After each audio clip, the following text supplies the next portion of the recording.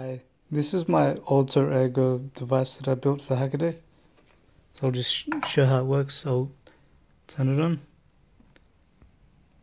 I got the blue lights and red lights saying it's trying to connect. I got my laptop with Bluetooth. In Windows, just go to Bluetooth and click Add a Bluetooth device.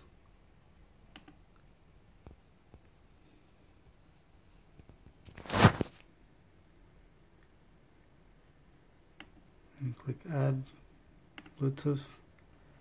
Then if it's fairly close, you should be able to see this one. Show fingers control or similar.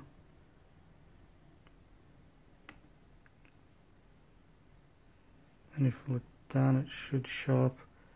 Sometimes it actually shows up with different names. Yeah, so here it's NRF5X. Sometimes it shows up as shows input, so it's going to be one of those.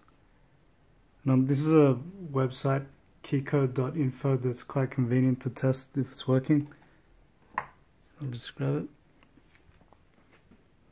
And I've mapped the keys to a few different things. So the top one should be escape. So if I press it, and see it says yeah, escape.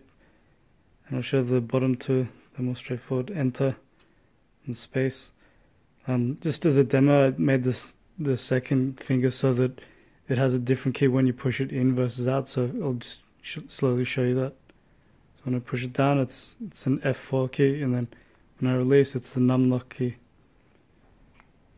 Whereas the other ones, it only presses when you go down.